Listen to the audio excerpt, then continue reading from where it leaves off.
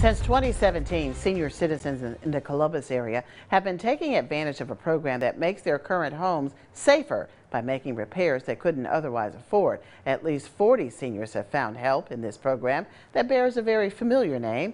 We're on your side with where you can find help too.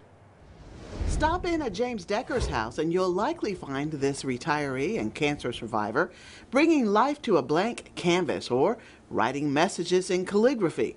On a fixed income and having gone through expensive cancer treatment, getting a much-needed roof seemed out of reach. We've lived in the house for 20 years and it's been the same roof. So I had some leaking, and in fact, in the next room I had a ceiling fall down. But the chief problem was that there was a hole in the roof over my garage. He read about a Habitat for Humanity program specifically for seniors. Louise Hurlis is the executive director of the Columbus area Habitat for Humanity. The program is called Continuing Hope. Nonprofits have to be flexible with their programs and their funding because it's always ebb and flow with money and who we serve. So we noticed a lot of calls were coming in for repairs. Why seniors? Hurlis says the number of older homes in Columbus. Seniors who are homeowners with adequate insurance can apply for critical repairs.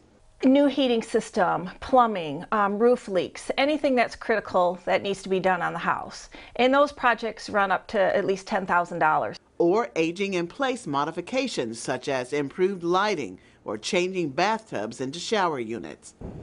James Decker got a new roof. I'm confident in my new roof, and it has really stabilized the house.